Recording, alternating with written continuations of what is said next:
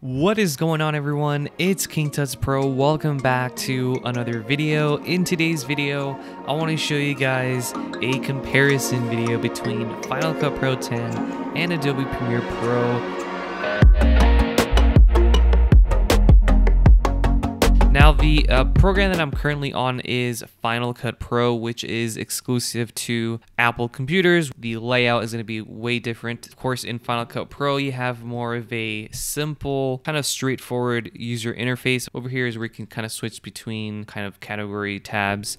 Down below is going to be your main editing timeline where you can move and split clips and kind of move them like that. Over on the right is pretty much the settings for the timeline here. Over in the middle here, you have, of course, your video of what's going to be playing, and of course you have the tools for that just above the gray strip, which tells you the project name and all of that. Then on the right here, if you click the button up here, you pretty much bring up the effects and the effect controls and stuff like that. You also have the option to export or share your clips.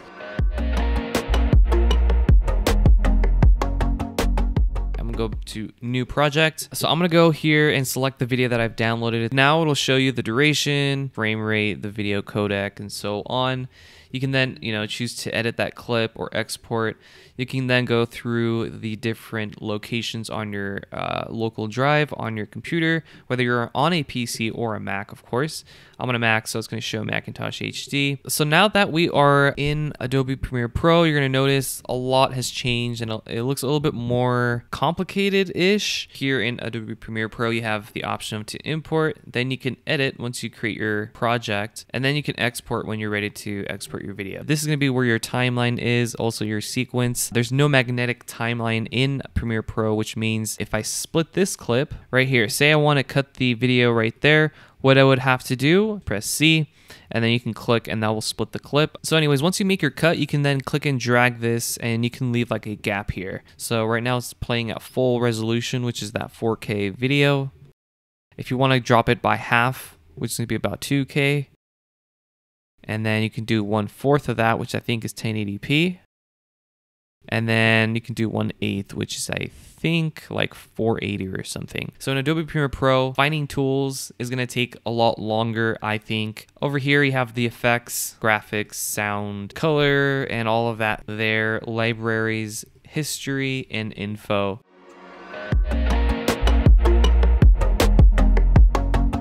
In Final Cut Pro, if you just want to simply edit the color, there's a lot of options that you can do, but the most simple way for most people is that they're going to be going over to the inspector tab up at the right here, and then you just click this little triangle button if you're on the newest version. If you're on an older version, it's going to look like a circle. You can then add a correction, or you can just simply change the color right there and then. Just move the highlights. You also have other options. So you have color wheels now. So you can then kind of get a little bit more precise with your colors here. Again, you can do color curves. You also have the option of going to window, going to workspace, and going to, right now it's set to default, but if you go to color and effects, you get a more advanced look at the colors. So here you have, well, right now we're working on a Rec 709 color space, which is standard video. You can then change the overall layout. So if you want it in a 2x2, you can do that.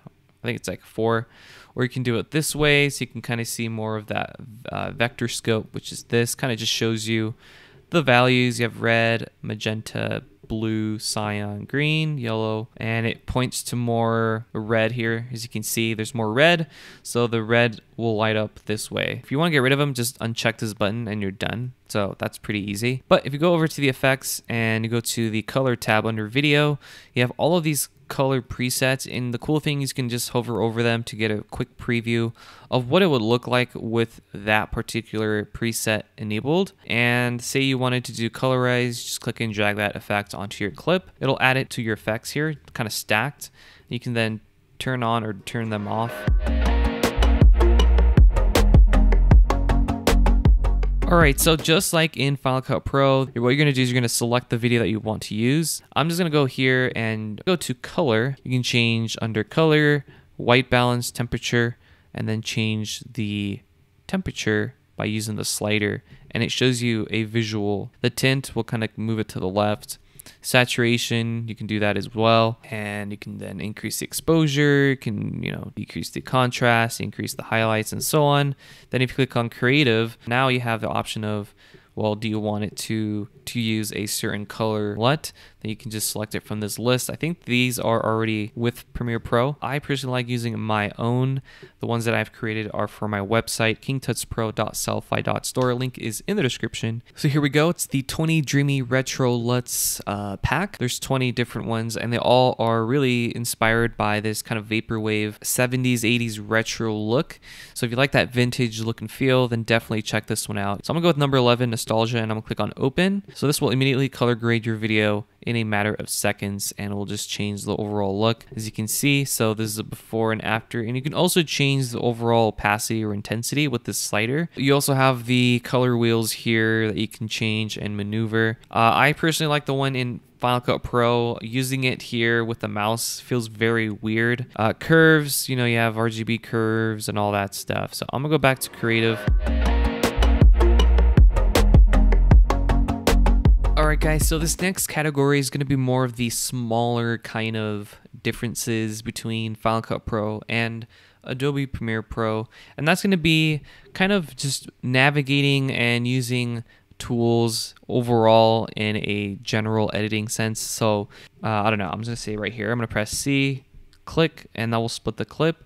I'm going to kind of skim through the video and say right there I want to split it. Just hover over it, click, and then switch to the selection tool by pressing V or going over here. You can also move this too. You can click and drag and move it like over here or on the left and so on, which is kind of cool. So now if I click and drag, you're notice that the audio also sticks with the clip, which is normal. All you gotta do is select it. And the difference here is if you wanna unlink the clips, right click and you're gonna have to go to unlink. And then now you're gonna see it automatically just selects the video for you, and you can just drag the video only and move it over like that.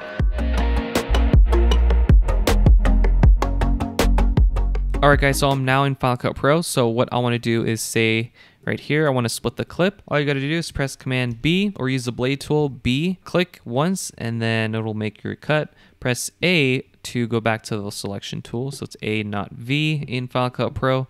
Then you can just skim through, or which is what I like, is it's like the video skimming feature in Final Cut Pro, and this is something I absolutely love. Also, if you have audio, right now I turned the audio off, which you can do that by using the slider here, clicking and dragging. So say right here I want to split it, just press Command B for the shortcut. Now if you click and drag, you're going to notice the next clip moves and fills that spot where we moved that clip. That does not happen in Premiere Pro. So if you don't like that feature, there is an option of turning that off. I just don't know which one it is. If you guys know, let me know down in the comment section. Alright guys, so if you want to turn down the volume of a audio track or a clip in Adobe Premiere Pro, all you got to do is select the clip. So what you want to do is double click on the gray area here. So it expands the row, and then now you will have this kind of white line across the audio. You can then click and drag this, similar to what you can do in Final Cut Pro. So you can see a preview of the audio track. So if I go about halfway, you're going to see it's a stereo track. So with Final Cut Pro, we're going to select the clip that we want to show the audio levels meter. So I'm going to select the clip. I'm going to reset this, reset parameter. And then I'm going to go over to the window at the top, and I'm going to go to show in workspace, and we're going to go to audio meters. And now this will show you the audio meters on the right side. Also guys, I did want to let you know, if you wanted to add a color LUT to your video in Final Cut Pro, you can easily do that by going over to the effects tab over here. Then you go down to the video under effects, you go to the color tab. Then next to the color, you're gonna go over to the custom LUT. If you're on the newest version, you should have this. Click and drag that onto your video clip in the timeline, or you can double click and that'll add it to whatever's selected. Then just go over to the video inspector tab, go to LUT, and then you're gonna have a list of, well, this is all of my LUTs that I have from my pack on my website. Link in the description, but you might have none listed. So just click choose custom LUT, and then you're gonna go over to the 20 Dreamy Retro LUTs pack, and then you're gonna select all of them. Just click and drag and click open, and then you can kind of cycle through them very quickly faster than you would in Premiere Pro.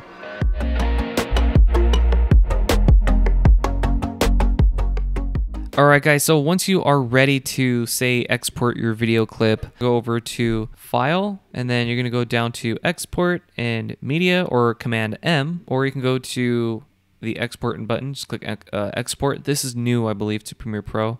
Then you can give it a name, location, click on this, save it to where you want it to on your hard drive or whatever. Preset, you can give it a preset if you want it to export it in 4K or to match the same source in Premiere Pro that you used. The format, you can change it to like H.264 or a waveform or a TIFF. You can choose to export the video or not. The same thing with audio. And then you have all of these other kind of metadata effects and so on. You can then export it as a media file, or you can save it to YouTube or any of these other social media sites. Then you can skim through your entire video before it gets exported. The range is the entire source, or you can choose an area where you want it to export. So say you wanted to export it only here, you can do that. This will shows you the project settings, the audio, and then what it's going to be exported to, which shows you output.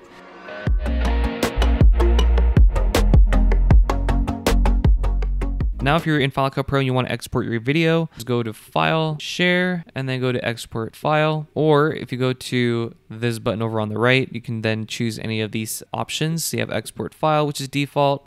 You can save it to Apple devices, 4K, YouTube, and Facebook. You can save it as a current frame if you have these here. And I'm gonna go to Export File. It brings up a window. You can skim through the video like you can in the timeline with the kind of skimmer thing. Then you have the dimensions of the video, the audio, the length, what it's going to be exported to, the size of that file, the name. You can change the name and all of this metadata there. Then you can change the settings. So the format, you can go to computer or video and audio.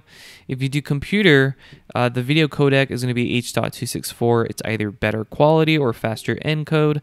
Resolution can be any of these, and it gives you the color space. If we go to video and audio, you can then change to any of these, which is Apple ProRes. So you have many more options in Adobe Premiere Pro than you do in Final Cut Pro.